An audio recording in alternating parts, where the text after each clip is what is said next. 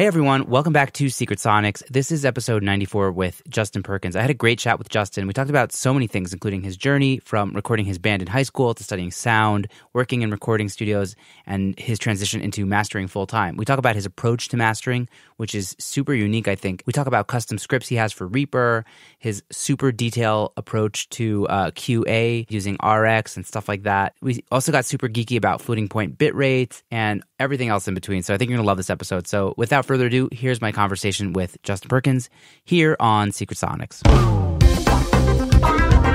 You're listening to Secret Sonics, a podcast exploring the creative side of music production. Join us weekly for honest conversations with real-world music producers and audio professionals.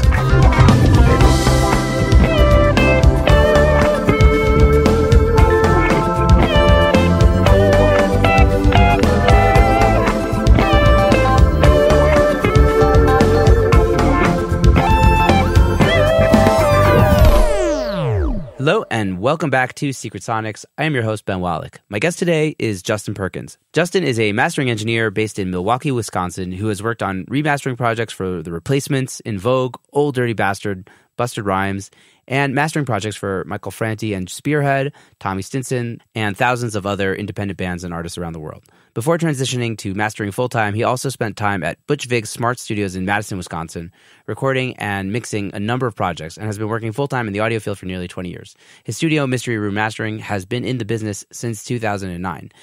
Justin reached out to me after I released my conversation with Joe Costable, and we started chatting. I actually remembered his episode on Working Class Audio with Matt Boudreau, and I invited him to join me on the show, and he's been gracious enough to do that. So with all that to say, welcome to Secret Sonics, Justin. Yeah, thanks for having me, and you're doing such a great job with this podcast, so it's an honor to be here. Thanks, man. I really appreciate it. It's an honor to have you here. So tell the audience like a little bit about you. Tell us about your story. How did music begin for you, and how did that kind of transition at some point to production and audio? My earliest memory of music is when I got into the fifth grade.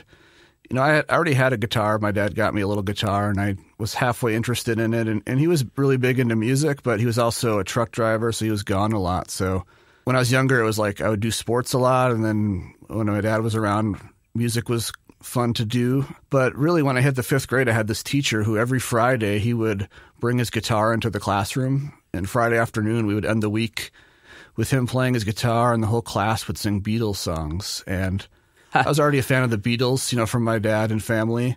And it was just a fun way to end the week. It was really cool to see somebody, playing a real guitar, playing real songs right in front of me, a couple feet away. That was not something I had really seen before.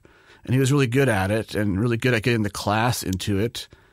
And so that guitar I had sitting around, I was a little more inspired to pick it up and learn songs. And right around the same time, Nevermind by Nirvana had just come out. And I had some friends where we were experimenting with trying to play music, and obviously it was really bad, but you got to start somewhere. But when Nevermind by Nirvana came out, that was just so different sounding than anything I had heard. Growing up in the Midwest before the internet, I didn't have access to a wide range of music, especially as a fifth grader. But, that was when that became popular, it just stood out to me because, prior to that, it was MC Hammer, Vanilla Ice, and stuff that was really overproduced, like 80s stuff. And I love a lot of that stuff, but it was so unattainable, like to make those sounds as a fifth grade kid without a computer or anything other than a guitar. I'm like, I don't know how people make this music. And then when Nirvana came out, I'm like, oh, that's just a guitar, a drum set, a bass, and a singer. Like, I think we could do that. So between, my teacher inspiring me, my dad already giving me a guitar, and my mom, both my parents got me a guitar. And between that and then seeing a new band like Nirvana just totally doing awesome stuff, that kind of inspired us to start our own bands at a pretty young age. Wow. Yeah. Fifth grade is really young. Yeah. I think I started the bass in like eighth grade, Yeah, it was kind of young. And I had a friend that was like also interested in the same music and learning guitar. I taught him how to play guitar too, what I knew, which wasn't much. And then he actually ended up becoming better at guitar, so I switched over to bass just because it was just easier than trying to find a bass player. There wasn't that many people to choose from. So I'm like, I'll play bass. We had a couple people that said they had drums or could play drums. But it wasn't until a few years later that like this guy that was babysitting us after school, I wouldn't call it babysitting, it was more like watching us after school until our parents got home. He was a little older and we convinced him to get a drum set. It was kind of like, if you're already going to be here, why don't you get a drum set, because then we can make some noise, before it's dinner time and we got to be quiet. So you drafted up your babysitter to join your band. Pretty much. I mean, I think he had played trumpet at the time. But anyways, so he became our drummer for a long time. And I'll try to speed up here. But, that turned into like some other middle school bands, different variations of pretty much the same thing, maybe like a different drummer or a different bass player, swapping around, but things like that. So I got into it at a pretty early age, and this is before I would say the home recording revolution took off. Obviously, people were recording at home, but it was more involved to have a recording setup. I feel like at that time, like it was more expensive and everything was bigger. You didn't just go to Best Buy and get a laptop and you have a recording studio. So we had tried to record at the studio in our town, and we dropped them off like a boombox demo tape and never heard back. They probably had better bands to record at the time. And then kind of around the same time, I noticed an advertisement at the music store, at the instrument music store, and it was a guy that he had an 8-track, a cassette 8-track that you could rent. And I had never touched one before, but we called him and he dropped it off and explained how it worked. And again, I'm not really like tech savvy or electronics person, but I guess I paid the most attention when he dropped it off. And I was probably the most driven to make it work because, we were doing these bands and we wanted to get a recording that sounded halfway decent. So I was kind of the one that took the lead on like, how does this thing work? And so then like friends of ours who had bands started hearing these recordings and they say, hey, can you record us? And I'd say, I guess so. I got to call the guy and rent the thing, and then we got to find a place to do it. Sometimes they would come to like my dad's basement. Sometimes I would go to their basement. It just kind of depend on the situation, but kind of grew from there. And then by the time we were good enough to play like legitimate shows, that just really opened things up as far as other bands asking me to record them. Then it wasn't just other band, like the 2 other bands at our high school. It was like bands from other cities, other music scenes, and it just kind of grew from there.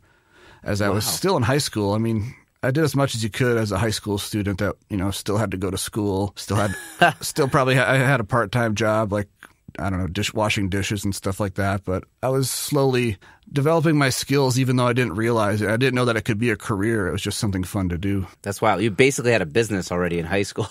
Yeah. I mean, it wasn't like, like I said, I still washed dishes and did some other things. And but it was enough to like figure out if it was something I was interested in and something that other people would want me to do. And, they did. So I just kind of took it from there. I knew that I wasn't college material, so kind of compromised with my parents and went to the recording workshop, which I think you said you're from Ohio. Are you from Ohio or you lived in Ohio? Oh, my dad's from Ohio. Okay. I'm from New York, actually. Gotcha. Yeah. So in the middle of nowhere, Ohio is this recording workshop. And, I found it in the back of Rolling Stone magazine or something. Because again, this is probably the year 2000 or 99. And the internet just wasn't what it is today, of course. So I went to the recording workshop.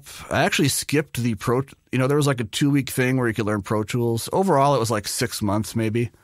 And that's why it was attractive to me, is I didn't want to do any college. I'm done with math, science, all the traditional stuff. I had enough of that. I'm like, I just want to learn music. I just want to do music. So anyways, I went to this recording workshop, skipped the Pro Tools thing because it was still kind of new at the time. And I wasn't really very computer savvy at the time. So I just went there and learned like signal flow and microphones and all that stuff. And, they really, like most schools, they really sell themselves. Like once you get out of the school, there's going to be so many jobs waiting for you. And there really wasn't. When the program was over, like suddenly they weren't as in touch with you anymore. And I'm not trying to diss the school. Like it was a good school and they taught legitimate stuff. I'm happy that I went, but I think, and that was sort of like on the edge of, towards the end of the time when there was like the traditional studio setup where there was like interns, assistants, like staff, like it was about to change drastically, the music industry, where like studios were really downsizing. This is like a second before Napster, right?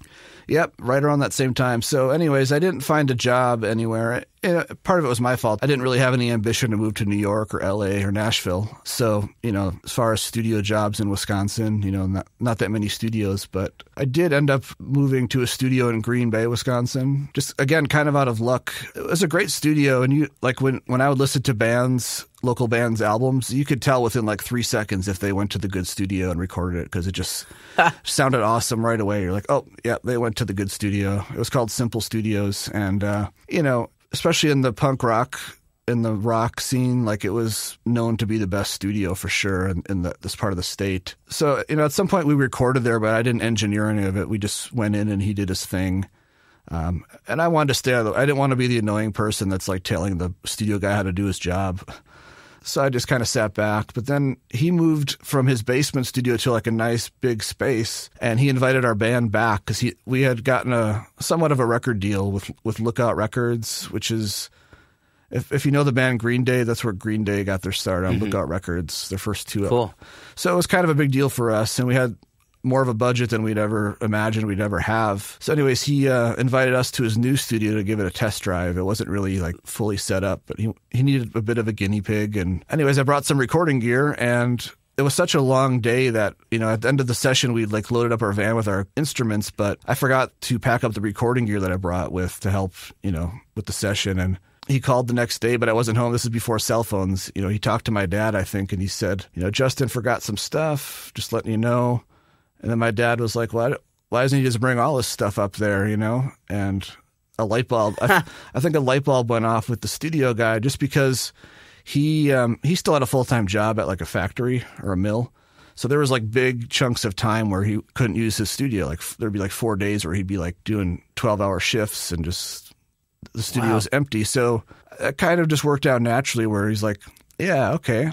So I brought all my stuff up there, and it's hard to say if I got hired or if I was freelancing there. I was somewhere in between. I was doing my own projects there, but he was also feeding me projects of people that would call him and he didn't have time to do. So I kind of learned the ins and outs of recording bands there like a lot faster, because it was just set up better for recording than my basement ever could have been. Yeah, so cool. So you're playing bass in this band and you're recording at the same time. This is all happening together. Yeah, I mean, we were doing a lot of shows, and then when I wasn't doing shows, I would record bands. It was easier to manage back then. Sometimes I wonder how anything got done before the internet. Like I don't have really any recollection of having like a scheduling system or a calendar or anything. I don't know. Somehow there were less distractions though. Yeah, but somehow it all was happening and was getting done. Playing shows. We never did any huge long tours, but we would do regional stuff.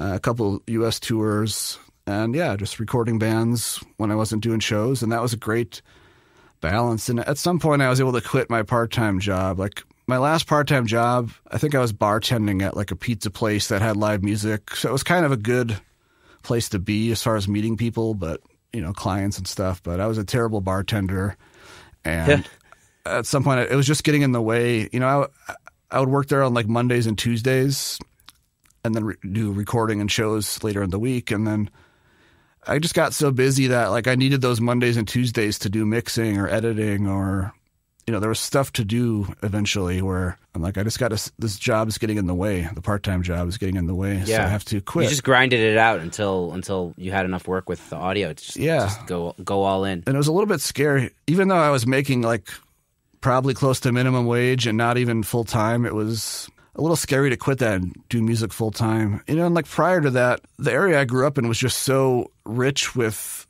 pretty decent paying, semi-skilled labor jobs. So like somewhere in the middle there of having a real job, I could work at a factory, like driving a forklift, like make pretty good money and then just quit without having any fear of finding like a similar job, like when I needed it. It was just a different economy.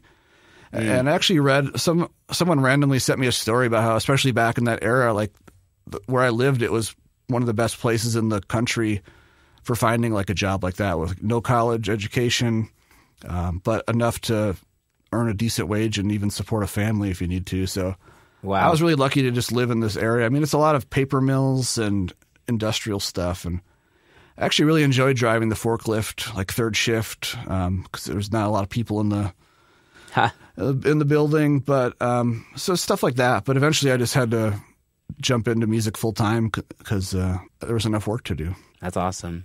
So what what led you down the road into mastering? Because I feel like that's like super niched in. Yeah, it is. Well, at that time, this is like early to mid 2000s. Again, the internet is not it wasn't what it is today. And we were kind of isolated looking back up there in Green Bay, Wisconsin. Like